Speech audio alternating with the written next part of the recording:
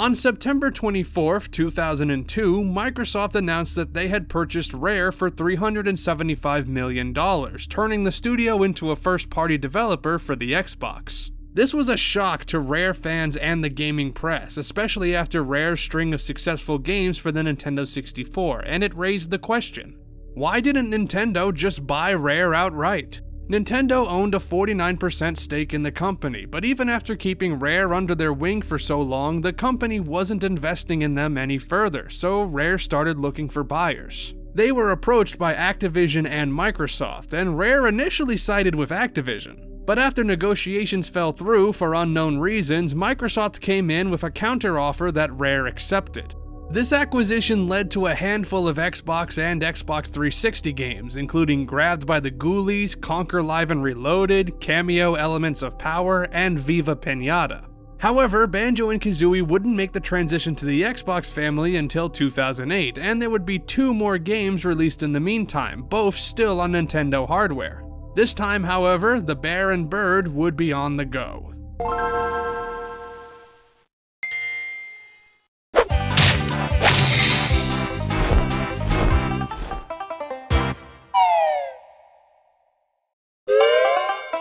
When you had a successful platforming franchise in the late 80s, 90s, and early 2000s, then 2 things are basically guaranteed to happen: a handheld platformer and a racing spin-off. And Banjo is no exception, since the next 2 games in the series, Banjo-Kazooie Grunty's Revenge and Banjo Pilot, followed this trend.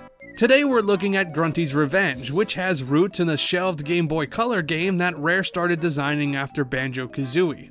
That game, known as Banjo-Kazooie Grunty's Curse, began development in 1999 as a side project to accompany Banjo-Tooie. And it seems like it would have been a 2D platformer with the same collection-based gameplay of the Nintendo 64 games. While Rare made considerable progress in its initial design, development stalled in late 1999 and wouldn't restart until the release of the Game Boy Advance in 2001. Eventually, the project, renamed Banjo-Kazooie Grunty's Revenge, was released in North America on September 12, 2003. If you're wondering why Rare was able to create games for the GBA even after being bought by Microsoft, the reason is actually pretty simple. Microsoft has never released a handheld console, and therefore had no competition against the Game Boy Advance. And since Grunty's Revenge was too far in development to change consoles, Microsoft allowed Rare to finish up the game for the GBA. Microsoft didn't publish the game though. Instead, THQ partnered with Rare to release both Grunty's Revenge and Banjo Pilot. Grunty's Revenge is often regarded as an inferior and unessential Banjo game, mainly because it's stuck on a handheld system and isn't considered a main series entry. But is the game really worthy of that kind of criticism? It obviously can't reach the scale of the N64 games because it's on a console that's far less technically capable, but is the game itself still any good? Well, let's find out. Grunty's Revenge takes place 2 months after Banjo-Kazooie, with Gruntilda still stuck under that boulder and Klungo still trying to rescue her. Klungo builds a robotic body that allows Grunty's spirit to escape her physical body and inhabit this new one, turning her into Mecha Grunty. She kidnaps Kazooie and travels back in time to prevent Banjo and Kazooie from ever meeting, which would stop the events of Banjo-Kazooie from happening and restore Gruntilda to her former self. Banjo and Mumbo Jumbo narrowly miss Mecha Grunty before she disappears, so Mumbo uses his own magic to send Banjo back to the past, where he encounters Bozai the Mole, Bottle's distant relative, and the past version of Mumbo, who both help Banjo on his quest. Banjo journeys through the past version of Spiral Mountain, eventually rescuing Kazooie and duking it out with Klungo and Mecha Grunty. So yes, it's a time travel story that conveniently has no canonical effects on the Banjo timeline. Which is kind of expected since this is a handheld game and therefore has the stigma, or blessing depending on how you look at it, of not being a main series Banjo game. The events of Grunty's Revenge are never referenced in future games, and a lot of Banjo fans don't even consider this game canon. This is clearly its own story that isn't trying to advance the Banjo mythos, and for a simple platformer, it does its job fine. Where the narrative really lacks is the writing, especially in comparison to the N64 games. I'll give Rare credit for trying to preserve the spirit of the dialogue from Kazooie and Tooie, but most of the time it just falls flat. The snappy, cynical writing of Tooie is severely muted, and whenever it tries to be funny, it either has no impact or is painful to read. This game is a side project and you need to manage your expectations accordingly, but this was especially noticeable to me after having just played Kazooie and Tooie. Part of this problem is the characters, who all just blend together after a while. Many characters have copy and pasted sprites and voices, and I get that they don't have a lot of memory to work with, but it means talking to people gets repetitive. The characters with unique designs are more interesting, but because the writing is so generic, they aren't able to stick out that much from the rest. Considering the time travel story, you might think you'd encounter past versions of other Banjo-Kazooie characters, but this only happens once. Since you meet the child version of Captain Blubber, a pirate hippo who is in both Banjo-Kazooie and Tooie. This feels like a missed opportunity, and it would have been cool to see what some of those characters were doing before Banjo met them. But even though the narrative and characters aren't as good as the N64 titles, I can excuse it because this is a platformer on a handheld system. And expecting the same level of care and attention to the story and writing as the console games is being unfair. The gameplay is more important here anyway, so let's talk about that.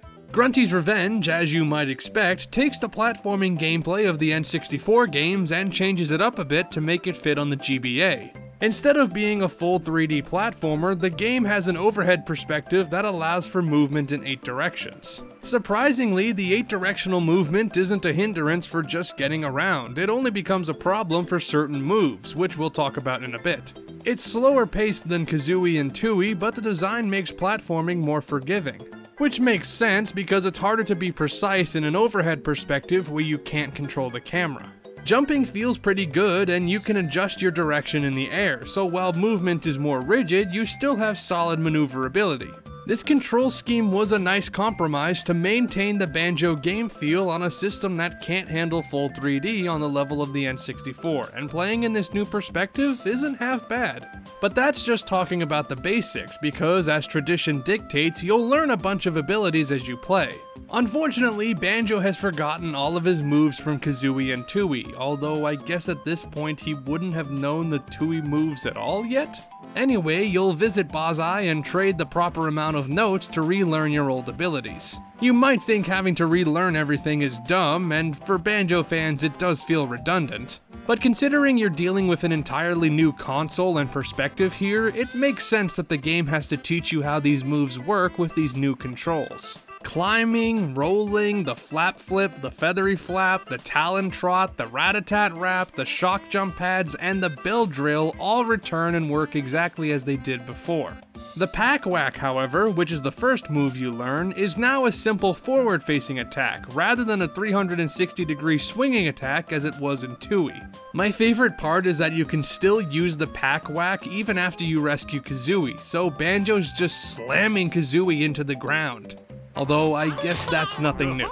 Banjo can still swim, but he can't dive underwater except for specifically marked sections, which takes him to an underwater area where he can swim around and control his depth by pressing the A button. But I swear they forgot about this halfway through development, since after the second world, I don't remember there being any underwater areas. The Wonder Wing is back, but you can't use it wherever you want anymore. Instead, you need to use these Wonder Wing pads to activate the move. This is a pretty lame change, since it reduces the Wonder Wing to an ability that's only used to collect specific items rather than being a helpful way to deal with enemies. Finally, egg firing returns, but it takes on a new form which the game calls the Egg Spit. This is basically the Breagle Blaster without the first-person view, as Kazooie shoots out eggs while Banjo holds her, allowing him to still move around and jump. Aiming can be pretty difficult though, because the 8-directional movement restricts your ability to fire precisely without shuffling around to adjust your position. Eggs are pretty useless in this game because every other attack is better for fighting enemies, and the only real use for them is shooting these egg tolls, which require a certain amount of a specific egg type to be activated. There are 4 types of eggs in Grunty's Revenge: the normal blue eggs, the ice eggs, the fire eggs, and the all-new battery eggs, which are eggs that create an electric shock and, from what I can tell, are not helpful in combat. This moveset is a mixed bag. A lot of moves did not translate well or seem to be here simply because they're memorable. And for a platformer on a console with fewer buttons than the N64, the amount of moves is a little high. Rare could have trimmed down the moveset to focus more on platforming and it would have worked better, but on the whole, these moves still feel okay. Once again, collectibles are your main objective, though there aren't nearly as many. Just like before, there are 10 Jiggies in each level, and they unlock new worlds when you bring them to Jiggy Wiggy's temple.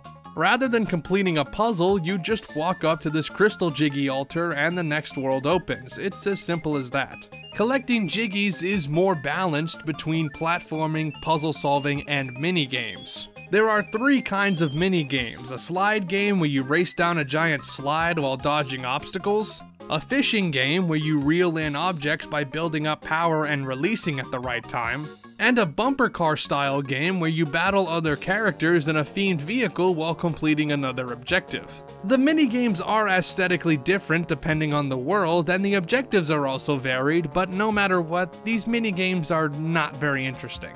You'll fight Klungo or Grunty in each world, which grants you a Jiggy and a Mumbo token. Klungo is more or less the same as he was in Banjo-Tooie, using potions to assist himself and hurt Banjo, and he's just as easy to take down.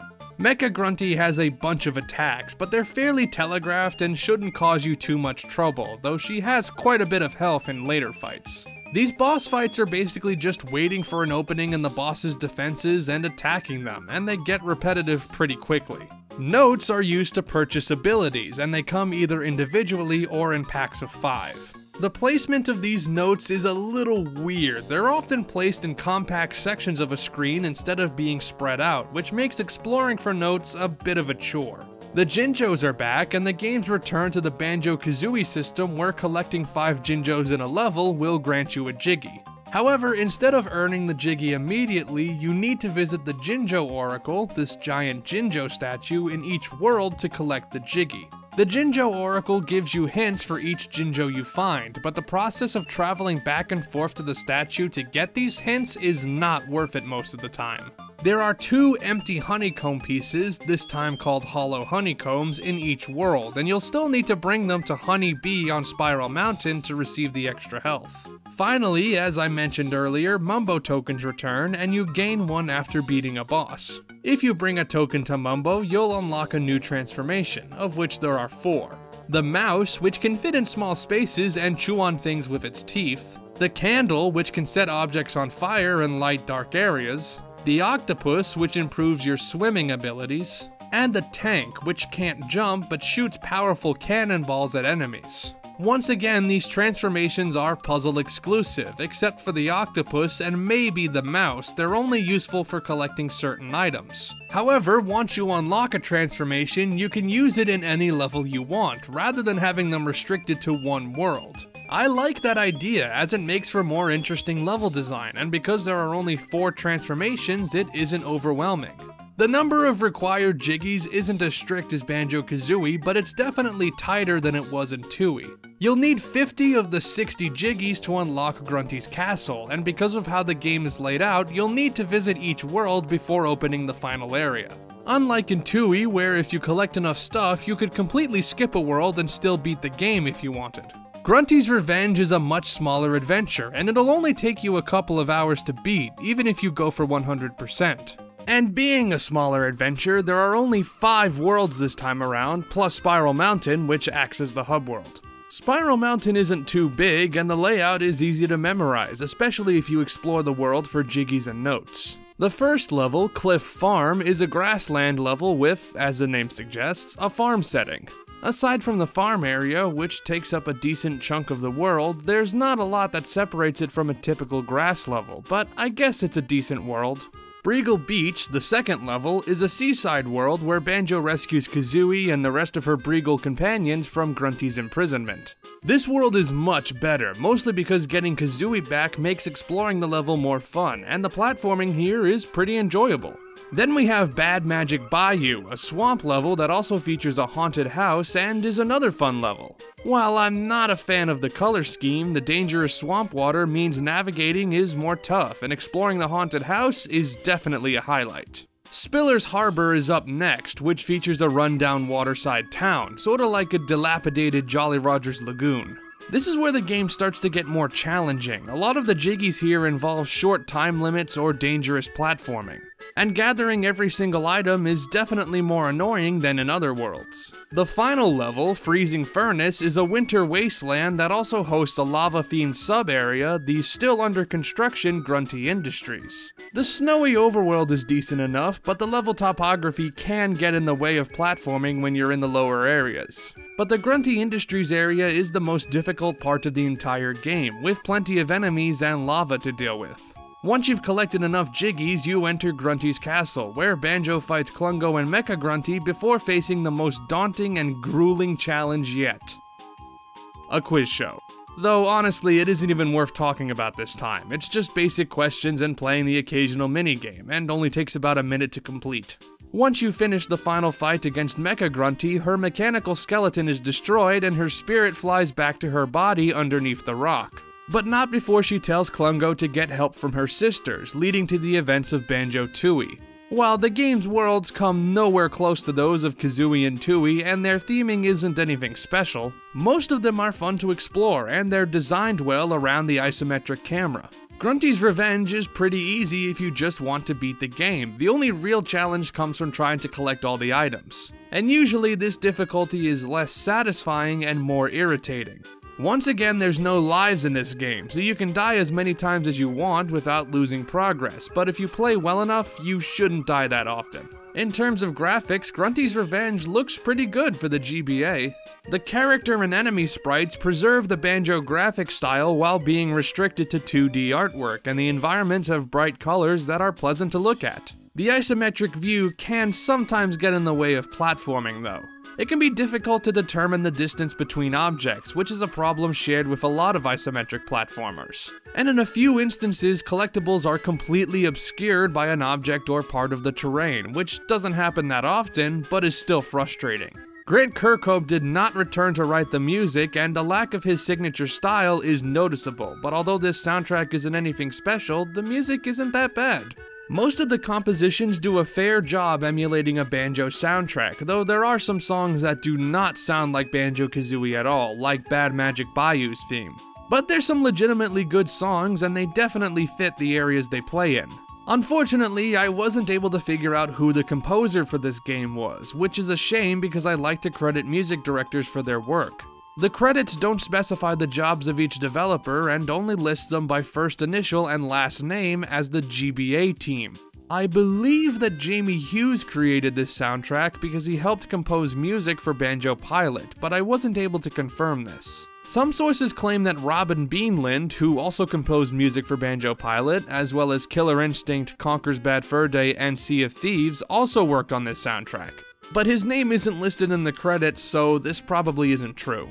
Now, I've talked about the GBA game for this video, but there is another version of Grunty's Revenge that was released for cell phones. I'm not making this up. Banjo-Kazooie Grunty's Revenge was ported to mobile devices in 2004, developed by Russian company Cybico and published by Infusio.